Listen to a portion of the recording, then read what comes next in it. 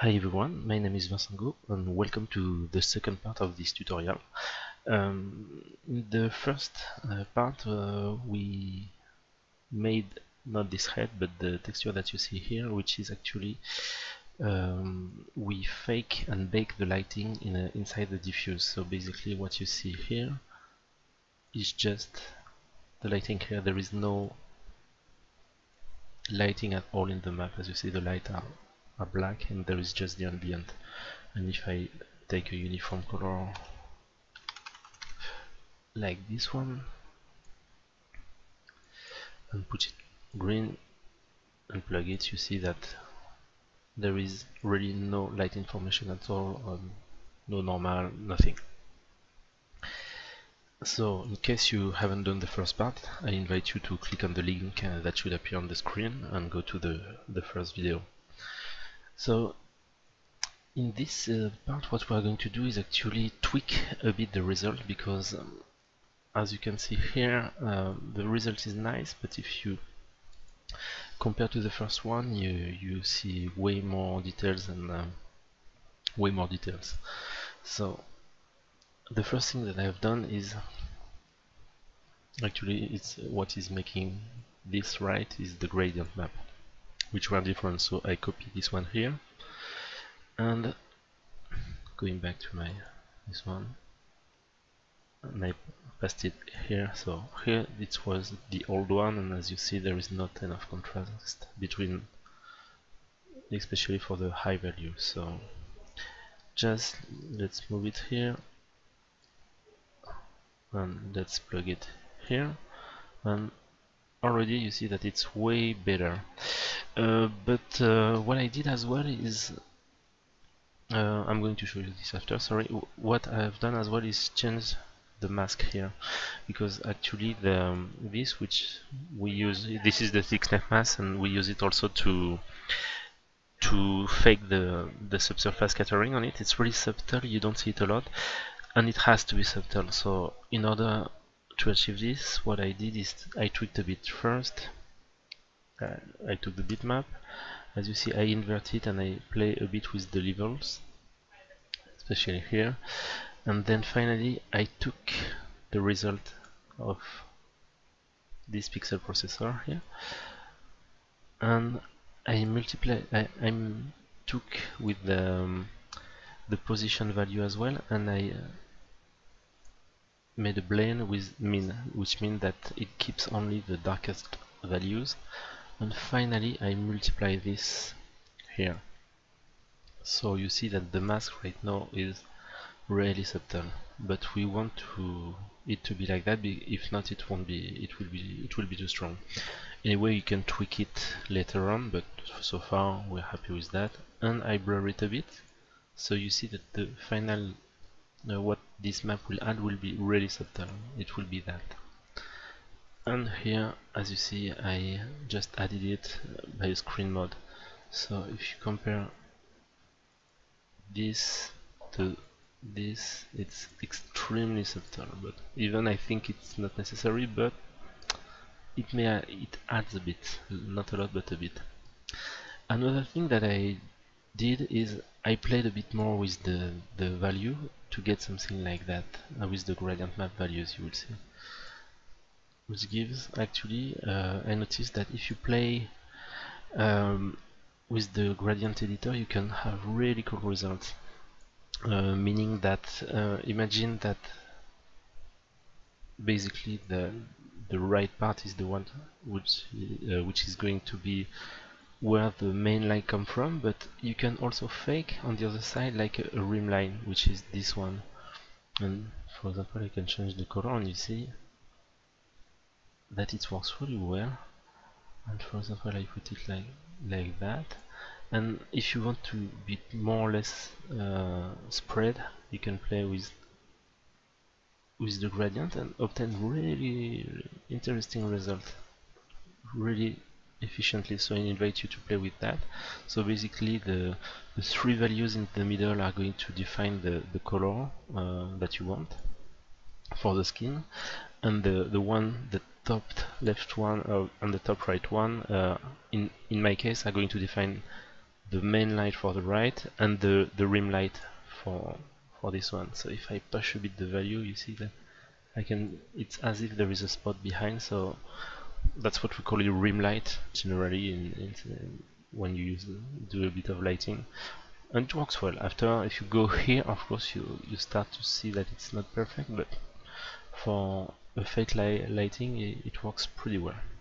So I'm going to diminish that a bit like that and to spread it a bit more. Okay, so this is our model. Now what we are going to do, the last time we made these 2 pixel processor nodes, which were really cool of course, but and we expose a variable to change the rotation of the map.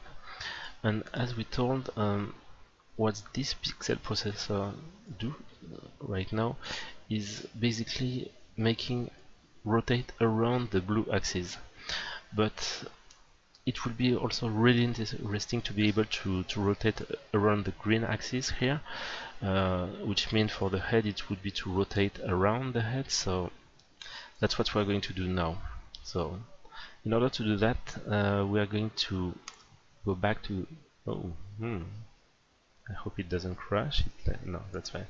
We're going to go inside here, and basically I showed you last time that I created a VG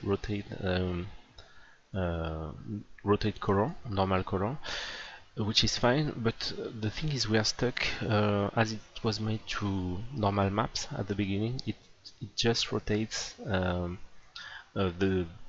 red and green channel, and in our case what we want to do, as we said, is to rotate and around the green, so we want to change the red and blue channel.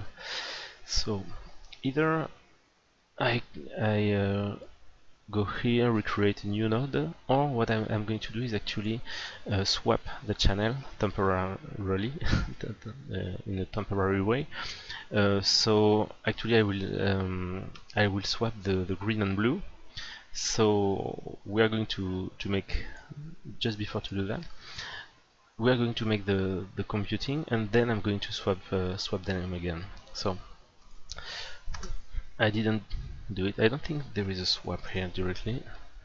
You have the swizzle, so I'm going to use the swizzle float. Float 2 in our case. And actually I will say, you know what, I want the green, which is white, and the Z, which is blue, like that. Do I have to do one by one? I think I have to do one by one, because if not I won't be able to swizzle float 1, 2, 3, 4. So I'm going to take this and I'm going to duplicate it, the 3, 4. 1, 2, 3, 4. There is. I may not be optimal. I will optimize after, but I want to get my ideas clear before to do it. So X, Y, Z, and W, which is alpha. And right now what I'm going to do is to do first get float 2. No, sorry, vector float. Let's type float only. Float 2, vector float 2, this one. And I'm going to put X and Z. So I'm cheating. And another one, Control D. So this time, this one is not changed. That's a good point with the new interface, is that you see directly if something is wrong. Okay, and a vector floor. Vector float 4. So this is my new normal color. Actually, right now the red and green channel are actually the red and blue one. And now I'm going to use that again. So I type VG in my case, and I want to rotate normal colors. And so let's take color sampler here, and here it was the rotation value. I'm going to try to make it right. Actually, this we're going to create a new value. We're going to see why. So first I create a float just to test, but after I will replace by a variable. So let's put it here.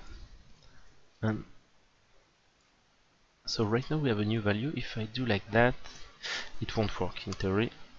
You see, it breaks everything, but at least you can see that it gives something. Something wrong, but something. So if I go here, for example, and I play a bit with this value,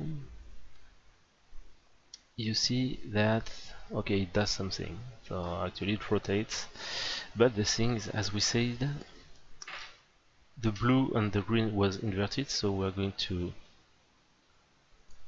invert them again. So I'm going to do Control Shift D to plug all the things like that. So X, Y, Z, W, perfect. And the W is fine, the X is fine, but this one we swap them back. And we're going to use a vector float form. I could have this one.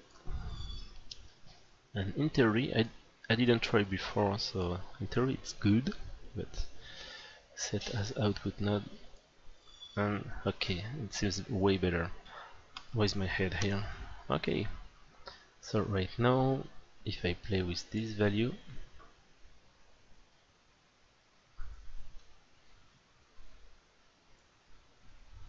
maybe something is unplugged. Let me check that.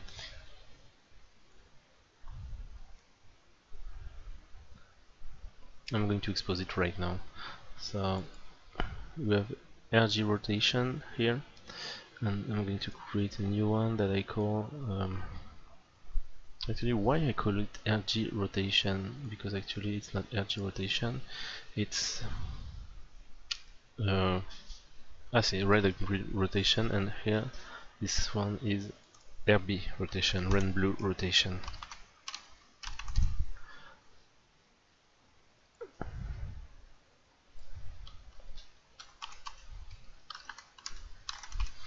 We want it to be float form between 0 and 1, perfect.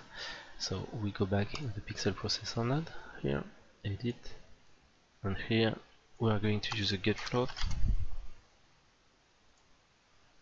and the value will be red blue rotation, and we plug it here. Okay, so let's see if it works.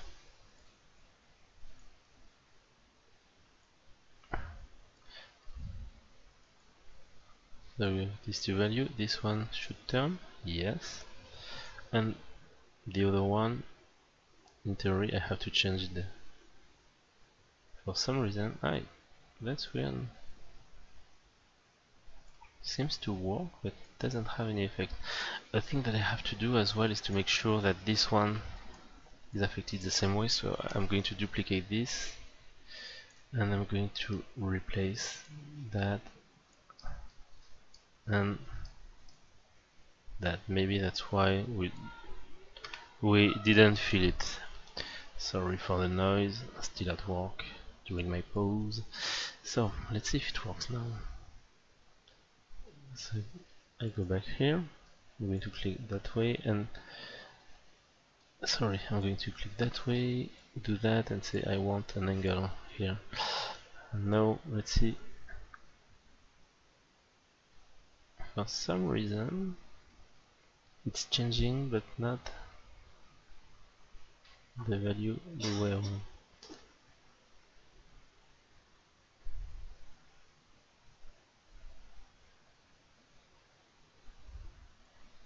It's extremely weird because I can see the color moving.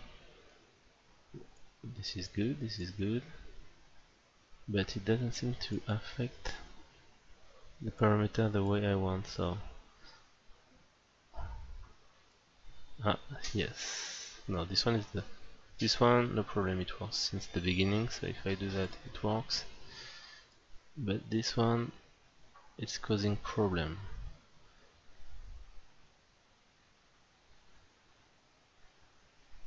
We can see that, I know why. It's because actually we took, as we extract the green channel and we turn around, it actually changed the color, but everything but the green color. So what we're going to do actually is not rotate around the green color because it doesn't do anything. So I'm going to go back here, and so in that case we say RNG, so red green, we are going to do green blue will be better. So let's go back here. If we want to do green blue, what we have to do is to put so the green here and the blue here, and the red won't be affected. So the blue is fine. And I'm going to put,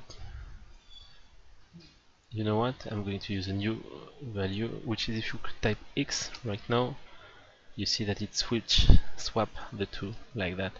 So I'm going to, it's perfect.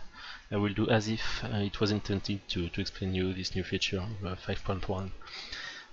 So I swap here, fine, and I have to in theory swap.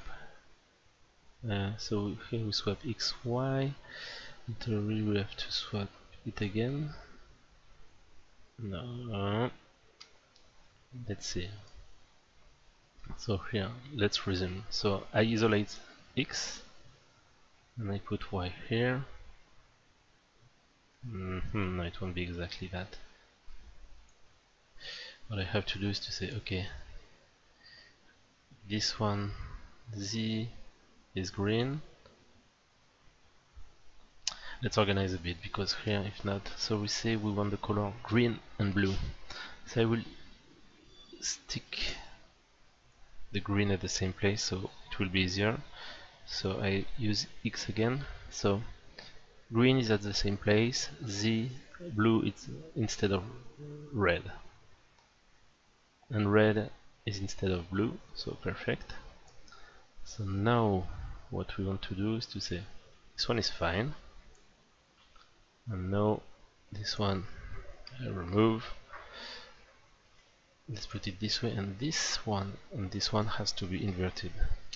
Oops, sorry, X this way. So let's try right now.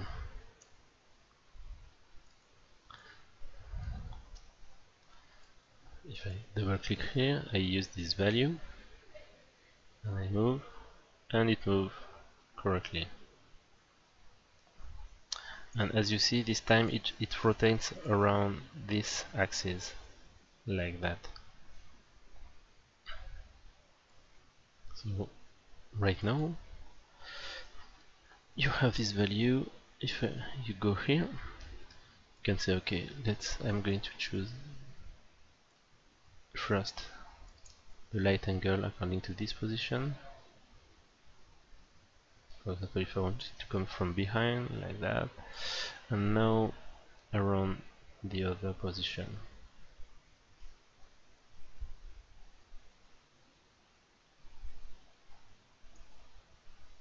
Maybe you play a bit with it and you do the way you want. So that's it for this video tutorial. I hope it has been useful. Once again, if it's the case, don't hesitate to reshare it and like it. If you have any question, don't hesitate to put them in the comment. I think, yeah, and after, as I told you, I can remove that, I can remove that. If you want to play a bit with the color, it's really up to you. You can. The gradient map is really going to define the style of your